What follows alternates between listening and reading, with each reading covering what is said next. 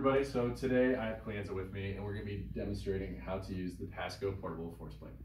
So for starters, I'm going to go over here and use the PASCO software. I'm going to click record on it. I'm going to wait a few seconds for it to calibrate.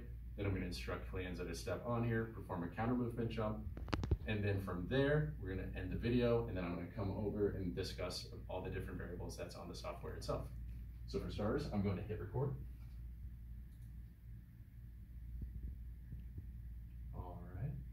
Let it run for a few seconds. You're good to step on both plates. All right.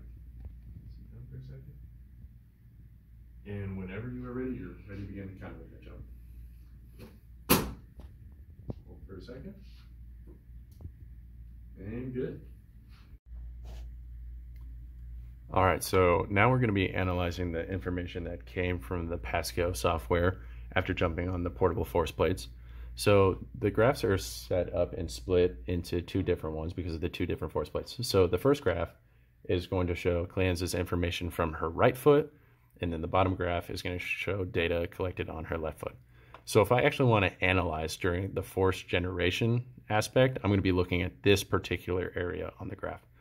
So from here, I'm going to click and generate a graph, and then I can run this underneath if I just want to be concerned with the area that was generated and the force that was generated during this time. From here, I click the sigma notation, and I'm interested in max force, and then I can also show the tabular format. So from here, this is going to give me the information that I need, so we can see max force generated in Cleanza's right foot during her counter movement jump was 700 newtons, and then we can get the area under the curve. And then also from here, if I'm looking at other variables, I can look for time to max force. So then if I wanted to, I could look from point A to point B and see how much time it took to actually get to the max force that was generated on her foot. There's other information that is displayed off to the right that I exited out of just for aesthetic purposes during this video. That would actually show me different forces being produced at different frames.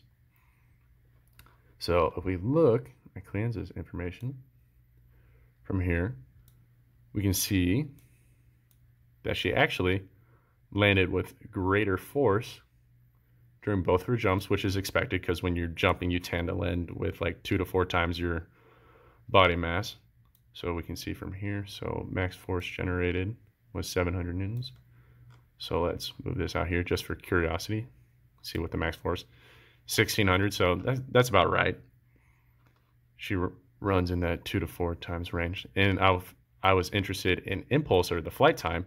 Then I can look at the time from point A when she leaves the force platform to point B to when she would return to the force platform. And then if I was interested in more injury purpose stuff, like different mechanical properties of the landing aspect, then I would look at the information more towards the right and see the force generated.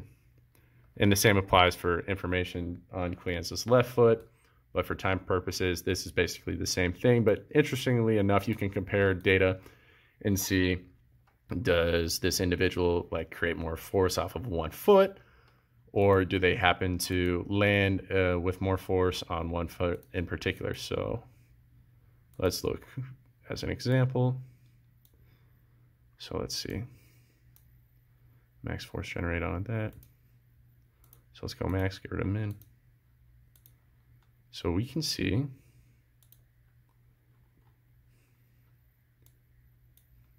relatively pretty even. So Cleanza is able to generate pretty even force when she actually jumps off. So she's jumping off during a propulsion phase with equal force. But that's a quick little rundown on the information that can be generated from the PASCO software on the portable force plates.